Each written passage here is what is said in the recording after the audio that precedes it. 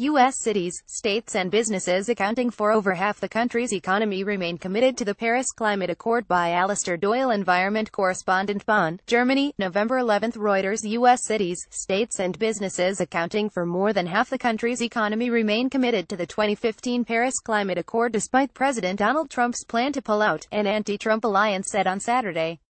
The America's Pledge report, presented on the sidelines of 200-nation talks on global warming in Bonn, Germany, said non-federal U.S. backers of the Paris Pact accounted for $10.1 trillion or 54% of U.S. 2016 gross domestic product.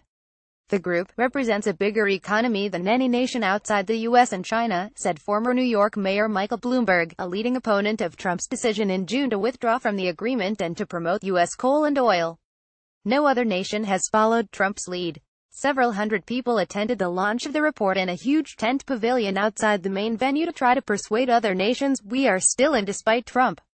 The study, led by Bloomberg and California Governor Jerry Brown, says it is the first to assess the extent of non-federal support for climate action by U.S. cities, businesses and states. Some green activists said the plans did not go far enough. They interrupted a speech by Brown to denounce fracking and oil drilling in California and unfurled a banner showing the California flag, with an oil rig spraying oil onto the grizzly bear it depicts.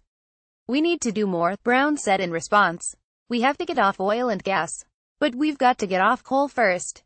Unfortunately, in politics we don't have a magic wand. The Paris Agreement seeks to end the fossil fuel era this century, with a radical shift to cleaner energies such as wind and solar power to curb heat waves, downpours, floods and rising sea levels." Fiji's Prime Minister Frank Bainimarama, presiding at the UN talks, praised the anti-Trump alliance. "We are in the same canoe. No one is immune to climate change," he said in a speech to the meeting. The Trump administration, which will have to wait until 2020 formally to quit the Paris Agreement, plans to organize a side event on Monday entitled Fossil Fuels and Nuclear Power in Climate Mitigation. The America's Pledge report said that backing the Paris Agreement meant rallying around a target set by former President Barack Obama to cut U.S. emissions by between 26 and 28% below 2005 levels by 2025. It also said 20 U.S. states, 110 U.S. cities and more than 1,400 businesses with U.S. operations representing $25 trillion in market capitalization had already set quantified targets to cut emissions. Together they accounted for 900 million tons of greenhouse gases per year, it said. And U.S. net greenhouse gas emissions have dropped by 11.5% in the past decade, while the economy grew by 15%, it said. Laura Phillips, Vice President of Sustainability of Walmart Stores Inc., said investments to reduce emissions and shift to cleaner energies have saved us a lot of money.